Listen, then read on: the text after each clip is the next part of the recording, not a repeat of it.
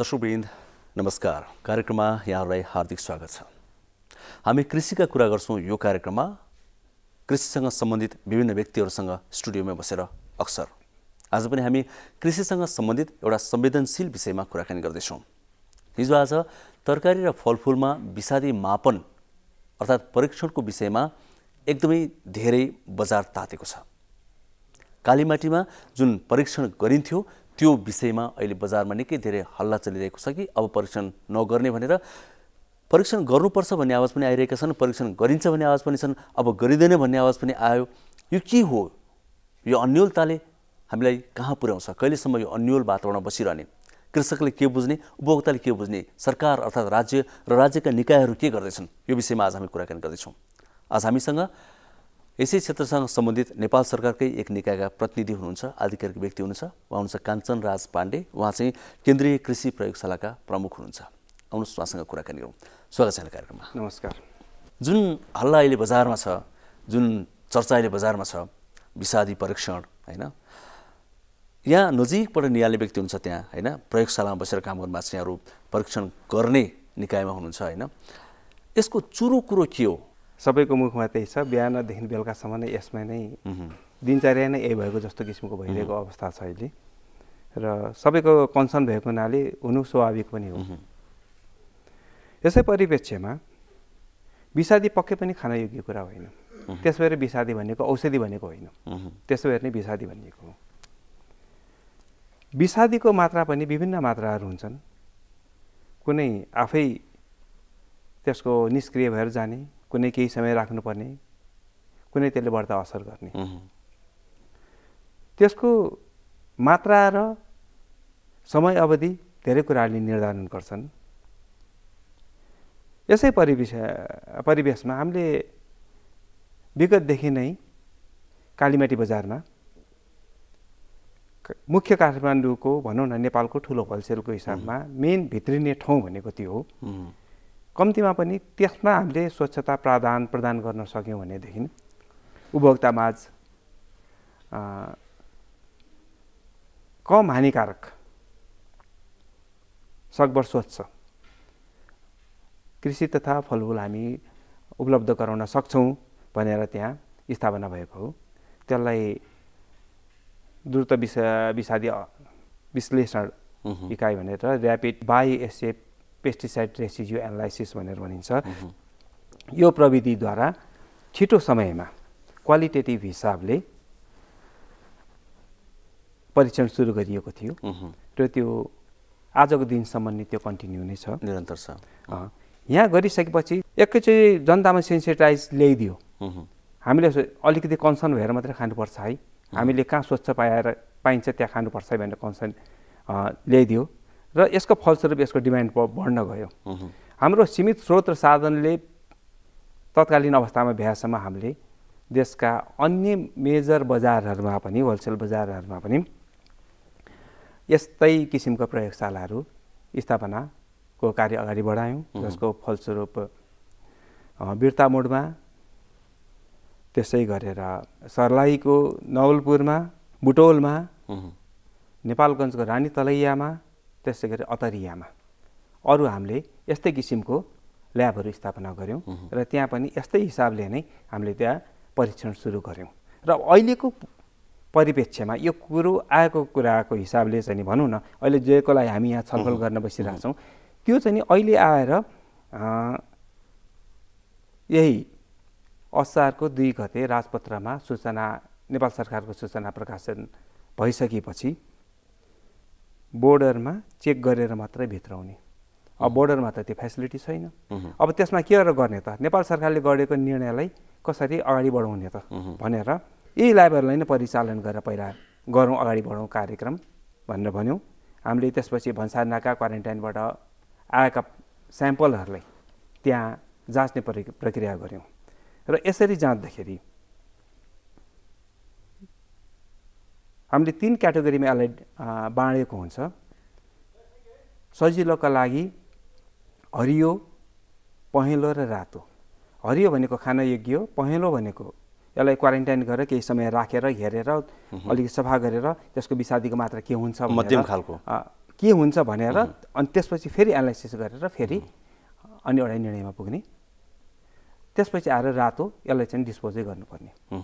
35% भित्रकोलाई हरियो, 35 देखि 45% को लागि पहेँलो एउटा बुझ्नलाई सजिलो रङ दिएको र डिस्पोज गर्नुपर्ने भनेको डेन्जर है यो रातो भनेर त्यसरी गरिएको। तर यहाँ एउटा मिसकन्सेप्ट के पनि छ भनेदेखि बेला बेलामा यो सुन्नमा आउँछ भनेदेखि अब 45% भनेपछि 45% त विषादी योग्य भन्नु भनिन्छ, त्यो होइन। त्यो रियाक्सन गर्दाखेरिको इन्जाइमको इन्भेजनको पर्सेन्टेज हो त्यो। भनेपछि त्यो क्याटेगोरीमा त्यो पछि खानयोग्य पनि हुन सक्छ भन्ने त्यो सर्टेन टाइम राखेपछि अथवा त्यसलाई केही सफा गरेपछि खानयोग्य हुन पनि सक्छ अथवा नहुन पनि सक्छ। क्वारेन्टाइन गर्नुपर्ने, क्वारेन्टाइनमा पठाउनु पर्ने, भनौँ न क्वारेन्टाइन गरिहाल्नुपर्ने भनेर त्यस्तोमा हामीले भन्सारबाट आएको स्याम्पलहरूलाई हामीले जाँच्न थाल्यौँ। त्यो जाँच्दाखेरि नै सुरुमै एउटा के पनि भयो भनेदेखि यति खान अयोग्य किसिमको आयो भनेदेखि त्यसलाई फर्दर त्यसलाई प्रमाणित गर्नको लागि यो त हामीले क्वालिटेटिभ भन्यौँ, यसलाई त झनै अब यसमा विभिन्न कुराहरू अब्जेक्सनहरू आउन सक्छन् कि हुनसक्छ होइन। त्यसलाई भेरिफिकेसनलाई काठमाडौँमा स्थित यो खाद्य प्रविधि तथा गुण नियन्त्रण विभागमा भएको प्रयोगशालामा जुन अन्तर्राष्ट्रिय मान्यता प्राप्त एग्रिडेटेड ल्याब पनि हो त्यसमा पठाउने। त्यहाँ चाहिँ डिटेल स्टडी हुन्छ, त्यहाँ डिटेल रेसिड्युको क्वान्टिटेटिभ नै एनालाइसिस हुन्छ। त्यसको आधारमा चाहिँ निर्णय भनेर गऱ्यौँ। यो प्रक्रिया चालु नै थियो होइन। तर सौभाग्यवश भन्नुपर्दाखेरि हामीले जाँचेको अथवा हाम्रो सबै ल्याबहरूले जाँचेकोमा कुनै पनि त्यो खान अयोग्य चाहिँ नि देखा परेको अवस्था थिएन। एउटा यो पनि प्रश्न उठिरहेछ कि अहिले यत्रो परीक्षण गरियो अयोग्य नै नदेखिने भनेपछि त सबै योग्य रहेछ, सबै योग्य हुन सक्छ र भन्ने पनि क्वेसन उठिरहेछ कि हामी के भएर डक्टर कहाँ जान्छौँ, डक्टरले त्यो रोगको भनेर के एउटा एनालाइसिस दिएला, ब्लड टेस्ट दिएला, त्यो एनालाइसिसको ब्लड टेस्टको अथवा रिपोर्ट हेरेर हामी पूर्ण स्वस्थ छौँ भनेर भन्ने कि नभन्ने, यो पनि त्यस्तै किसिमको कुरा हो। विभिन्न किसिमको विषादीहरू हुन्छन्, 500 किसिमको विषादीहरू अहिले चलन चल्तीमा छन् भनौँ न। त्यसमध्ये हामीले 2टा मेजर वर्गका विषादीहरूलाई बढ्ता चलन चल्तीको लागि चाहिँ यहाँ एनालाइसिस गर्छौँ। त्यो भनेको कार्बामेट र अर्गानोफस्फेट 2टा ग्रुपको विषादीहरू गर्छौँ। एउटामा 14-15वटा विषादीहरूको पर्छ भनेदेखि अर्कोमा 4-5वटा विषादीहरू त्यस अन्तर्गत पर्छन्। त्यसभन्दा बाहेकको अर्गानोक्लोरिन जुन नेपालमा ब्यान्ड भइसकेको अवस्था छ, त्यसमा जहाँ त्यति साह्रो भनौँ न अब ब्यान्ड भएको आछ कि छैन भनेर बजारमा चेक गर्ने मात्रै कुरा आयो र त्यो यहाँ ब्यान्डै पहिलादेखि नै ब्यान्ड भइसकेको छ, यहाँ ब्यान्ड छ भनेर रोकि नै सकेको अवस्था छ। भनेपछि 2 किसिमको मेजर क्याटेगोरीकोलाई चाहिँ हामीले डिटेक्ट गर्न सक्षम छौँ। केही पनि नहुनु भन्दा त त्यति 2टाकोलाई त हामीले रोक्यौँ नि। त्यो हाम्रो परीक्षणको करेन्ट सिनेरियोको कुरा त्यो भयो, हामी यसरी परीक्षण गर्छौँ यो भन्ने कुरा। अब अहिलेको कुरा चाहिँ के हो त? नेपाल सरकारले गरेको निर्णय कार्यान्वयन गर्ने निकाय बन्यौँ हामी। हामीले त्यो कार्यान्वयनको लागि आदेश अनुसारले हामीले आफ्नो भएको स्रोत र साधनले यो कामलाई कसरी टेवा दिन सक्छ भनेर हामीले सपोर्ट गर्यौँ। अब के गर्नुहुन्छ यहाँहरू? अब चाहिँ कस्तो भनेदेखि ल्याबहरूलाई अझै स्ट्रेन्थेन गर्ने भएको आधिकारिक ल्याब भनेको एग्रिडेटेड ल्याब भनेको खाद्य प्रविधि तथा गुण नियन्त्रण विभागको ल्याब छ, त्यसलाई पनि अझै बढ्ता स्ट्रेन्थेन गर्ने। अब हामीसँगले जुन 2टा प्यारामिटरमा हेरिरहेको थियौँ, हामी आगामी वर्षदेखि यो हामीले यो अहिलेको बोर्डरको केस आउनुभन्दा अगाडिदेखि नै सोच राखेर यसमा पनि हामी अगाडि बढ्नुपर्छ भनेर अर्को एउटा ग्रुपलाई पनि हामी काम गर्न खोजिरहेछौँ। अब गर्नु भनेपछि सबै ठाउँमा एकैचोटि लागू हुने भन्दा छैन, हामी पहिला ट्राई गरौँ, त्यसमा अब कति सक्षम लाग्छ त्यसमा। हजुर ल्याबहरूलाई अझै स्ट्रङ बनाउँदै प्रभावकारी बनाउँदै अगाडि बढ्नुहुन्छ। हजुर बनाउँदै। अब हामी यो कुराकानी गरिसकेपछि कृषकहरू अर्थात् बढी चाहिँ उपभोक्ता भनौँ, उपभोक्ताहरूलाई आगामी दिनमा परीक्षण हुन्छ तपाईँ ढुक्क भएर सेवन गर्नुहोस् प्रयोग गर्नुहोस् भन्न सक्छौँ है? कम्तीमा पनि 2-3 प्यारामिटरहरूको लागि चाहिँ हामी स्वच्छ भन्न सक्छौँ। अरूकोलाई त हामीले जाँच्दै नजाँचेको कुरालाई अब त्यसको लागि नै हामीले अब स्ट्रेन्थेन गर्नको लागि नेपाल सरकारले अगाडि बढाइरहेको छ। यताको र भनौँ न खाद्य अनुसन्धानको 2टैको हिसाबले गर्दाखेरि त धेरै मात्रामा हामी स्वच्छतामा जान्छौँ नि। जस हामीले जुन परीक्षण गरिरहेका थियौँ त्यो परीक्षण अब रोकिने चाहिँ होइन। हामीले रोकेको छैनौँ, पहिला पनि रोकेको छैन। जब स्याम्पल आएदेखि हामीले गर्दैनौँ। हाम्रो त ल्याब इस्टाब्लिस गरेको हो, ल्याबले गएर स्याम्पल गएर लिएर गर्ने त्यसमा छैन, त्यसको कार्यविधिमा आएको स्याम्पललाई गर्ने। झन् आधिकारिक निकायबाट नेपाल सरकारले निर्णय गरेर पठाइसकेपछि हामीले नगर्ने भन्ने त सवालै उठ्दैन त्यसमा। भनेपछि जुन जुन ठाउँमा हाम्रो चेक हुन्थ्यो त्यो ठाउँमा कन्टिन्यू चेकिङ छ। यहाँ हामी यदि कुनै त्यस्तो डिफेक्ट देखियो भने, विषादी देखियो, खान नहुने भनेदेखि हामी त्यसलाई डिस्पोज गर्छौँ। बजारमा त हामी डिस्पोजमै जान्छौँ। बोर्डरको केसमा चाहिँ नि बोर्डरबाट आएको स्याम्पललाई चाहिँ नि मैले भनिसकेँ, अहिले DFTQC भन्छ खाद्य प्रविधि गुण नियन्त्रण विभागको ल्याबमा हामीले त्यता सिफ्ट गर्छौँ।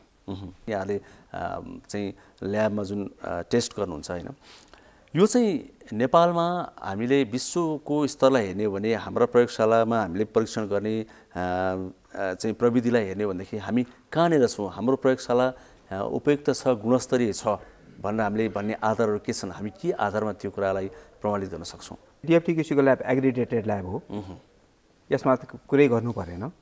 यो मान्यता प्राप्त सम्बन्धन प्राप्त प्रयोगशाला भयो। त्यहाँ सोफिस्टिकेटेड इन्स्ट्रुमेन्टहरू छन्, मेसिनहरू छन्, त्यसबाट हुन्छ होइन। अब जहाँसम्म हामीले सञ्चालन गरेको RBPR भन्छ अहिले ल्याबहरू, यो 7 ठाउँको ल्याबहरू, यो चाहिँ नि हामीले छिट्टो एकदमै चाँडो 20 देखि आधा घण्टाको बिचमा एउटा स्याम्पलको रिजल्ट निकाल्न सक्ने।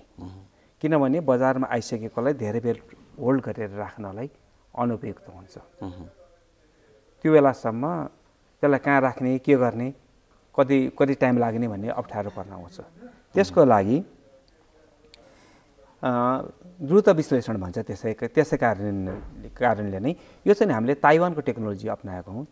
ताइवानमा प्रुभ भएर त्यो टेक्नोलोजीलाई हामीले एक्सेप्ट गरेको हौँ थियो। त्यसले गर्दाखेरि त्यसले देखिने मात्र त त्यो हामीले जाँच्ने त्यो ग्रुपको विषादीको लागि त त्यसले त इन्डिकेटिभ दिइहाल्छ नि। त्यो